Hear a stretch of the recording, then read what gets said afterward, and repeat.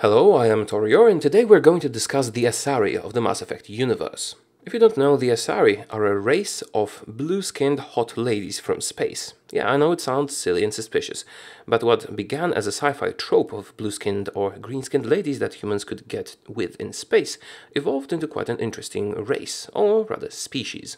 What is interesting about the Asari is that they can mate and produce offspring with practically any other species, and what is even more weird and interesting is that all the other species, sentient ones at least, in the Mass Effect universe, find them attractive. It would not be outside of the realm of possibilities for a human to be attracted to a lovely blue-skinned lady with perfect body proportions. However, why would the Turians, the Salarians, or even the Krogan find Asari attractive? It could just be an Easter egg from the developers, but in Mass Effect 2, you can actually encounter a bachelor party with a human, a Salarian, and a Turian that all discuss the Asari appearance and say that they look exactly like their species, and here's the scene. I can understand why I might find Asari attractive, but how can they be attractive to humans too? They look just like Salarians. What? They look exactly like us. I'm not seeing the Solarian thing at all. At all. You're both wrong. Asari look just like Blue Turians. Look at the head fringe. Wait. You don't think they're like mind controlling us to see them as attractive, do you? Please be quiet. You're going to ruin Asari for me. And there aren't many Turian women on Ilium. The suggestion of the Asari influencing their potential mates' consciousness in order to be perceived as attractive is not really that weird, because all Asari are born with biotic abilities. So theoretically they could influence the minds of all that they meet, so that they are perceived as attractive possible mates. If we assume that the Asari have the capabilities of modifying how they are perceived by other species, that can go as far as modifying their facial features to be attractive to others, or it could go as far as modifying their whole bodies. Maybe they're just a mass of tentacles doing all these things, and that we will probably never know. There is a counter-argument to that. In Mass Effect 3, I believe, we see a bunch of stone statues of the Asari, which would theoretically not be influenced by biotic powers because they are not alive. And that would also influence all the videos of Asari and other depictions, mostly drawings.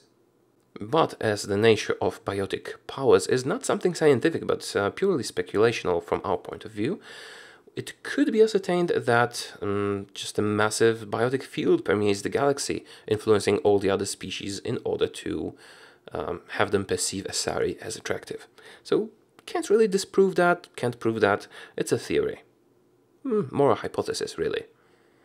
Another piece of evidence is the first encounter between Shepard and Morinth, when she changes her appearance in Shepard's mind, using her biotic powers, presumably.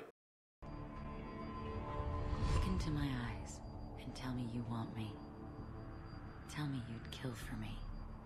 Anything I want. As we can see, the Asari are capable of manipulating the mind. When a human couple has a kid, the DNA from the mother and the father is combined to create the new being. However, in Asari reproduction, the new offspring is not a combination of the species, it is simply an Asari, and the father is not really the father. And what I mean by that is that his DNA is not combined with the DNA of the Asari, it is only used to introduce random mutations into the original genetic code as to avoid any redundancies and so on. And here's my proof.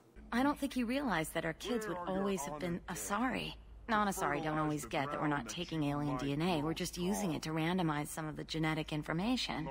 So someone who has a child with an Asari isn't really the father in the biological sense of the word. They are merely foster parents that somehow contributed to the creation of the child. And it might not matter on the philosophical level, but it certainly does matter on the species preservation level, because reproduction is a way of preserving the genome, of passing the genes along, of furthering the species.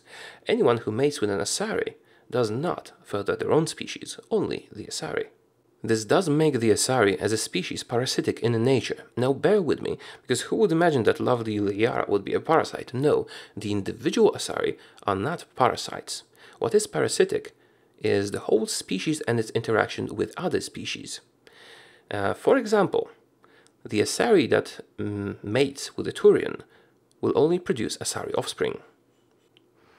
So the more interspecies relations are had between, for example, the Taurians and the Asari, the more Asari are born and the less Taurians, because the Asari are often in monogamous relationships, which means that often the mate, in this case a Taurian, will not produce a Taurian offspring, but only the Asari ones, which as a whole would strengthen the Asari species while weakening the Taurian species, and that applies to all the other species in the Mass Effect universe. Taurians, humans, Salarians, I think there was even a Krogan, maybe even others. So, as a single Asari is not a parasite, the species does weaken other species in order to strengthen itself.